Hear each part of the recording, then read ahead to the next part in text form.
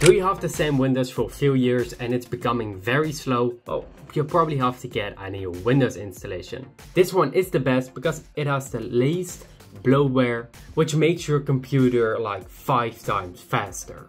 A big shout out to GhostSpectre, they have Windows 11 and 10 installs. You just gotta need to go to the YouTube, which is quite weird, but it is where you will find it, so big shout out to them. But there's another option.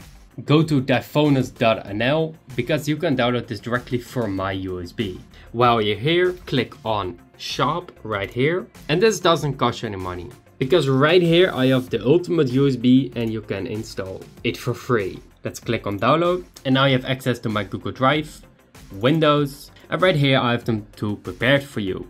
Windows 11 and 10 ISO. You have to put on a USB stick to make it work, for example Ventoy or Rufus. So create a USB stick just like this, or with Ventoy, and you have everything on one USB stick.